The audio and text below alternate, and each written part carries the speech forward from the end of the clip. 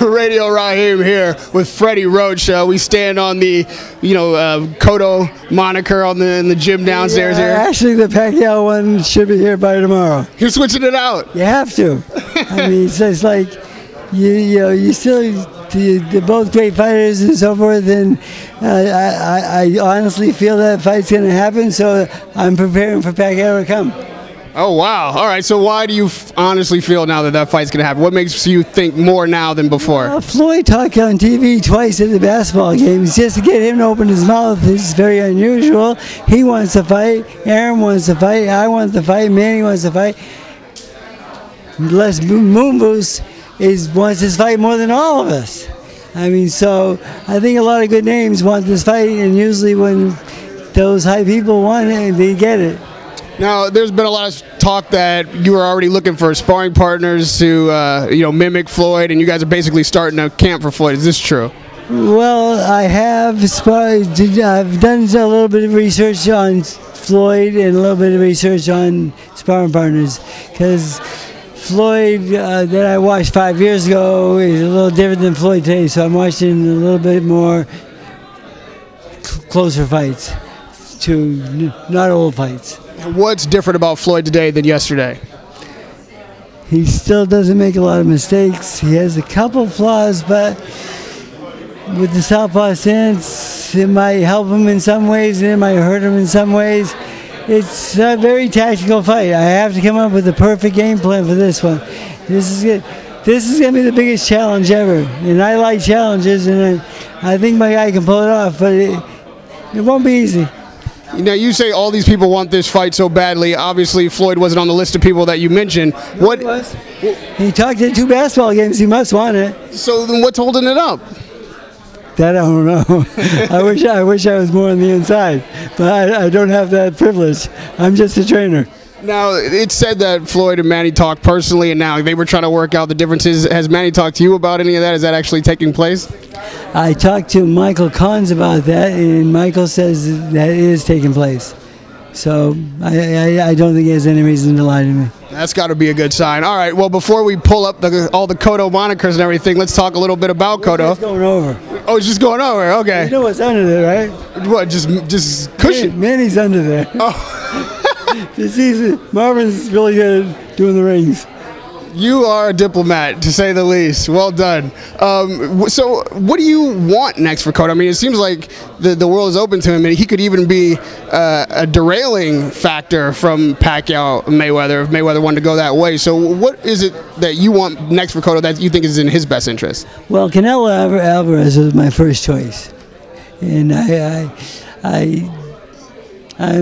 was a little disappointed that we didn't get that fight, because I thought it was a great fight for Miguel, but both fighters want to be like on the A side. But my guy has the belt, and the other guy says he sells more pay-per-view tickets. But so it didn't happen.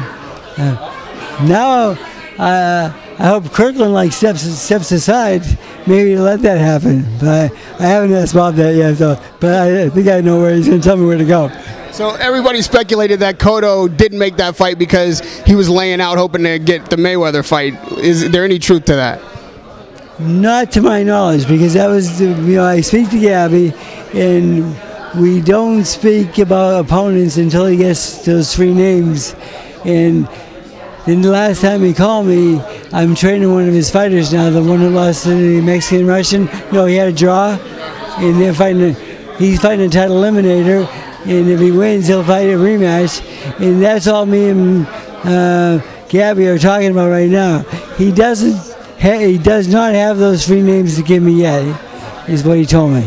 All right, and lastly, we got Ruslan Provodnikov also down here, and it's said that he's going to fight Lucas Matisse. Oscar's pretty much confirmed that. Are you guys preparing for Lucas? Is that, as far as you're concerned, a done deal? Again, I don't sign contracts and so forth, but I think it's done. I think it's done deal, because we're starting to work towards that a little bit. I think the day may get pushed back a little bit though, so training camp might not start so soon. I got him on an alternate day training camp at this place, just to stay close to striking distance, because I don't think they have a firm date yet. For fans, that seems to be the most anticipated fight that is as close to happening as it is. Everyone thinks it's definitely going to happen. Talk to me about the matchup there. This seems to be like could be a make or break fight for Ruslan. How does he match up against? Well, you know, when someone asked me about that fight, I says somebody's going to get knocked out. I won't say who, but I say something. I think my guy has a better chin. I think my guy has a little better punch. But you know, this guy is a tough guy. This is not an easy fight for either man. This is fights I like. This is a real fight. They both seem to be. I mean, obviously you like Ruslan, but you would like Montise too. He fights kind of a style that you appreciate. I would love to train guys like that, you know, because like my guys are dedicated, work hard, and stuff like this. I like guys like him because that's what he does. I mean, he's not going to lose the fight because he gets tired or something. You know, he's not that type of guy. You know, he knows he's a world-class fighter, and you know, he's so close to getting that step back into the higher level. You know, but he's so close to going the other way too. You know, so this is a very meaningful fight for both guys. And lastly, Fred, when you think Manny Pacquiao, Floyd Mayweather, the fans, you know, they're on the tip of their seats always looking for any kind of new information. On a percentage-wise, tell me, how much percentage-wise do you think this fight happens in May of this year? You know, Floyd going on national TV, which he doesn't do much, he doesn't speak much. When he said something that we haven't signed yet, but we both want the fight, that means a lot to me. I mean, that's not his character. So that means a lot to me. I think, you know, Manny stressed to Bob that he wants to fight. I think Les Moonves is like one of the biggest powers of making this fight happen with CBS. Al Heyman, I don't know Al Heyman that well, but I did have a meeting with him once, and he's, you know, very nice guy, very intelligent person.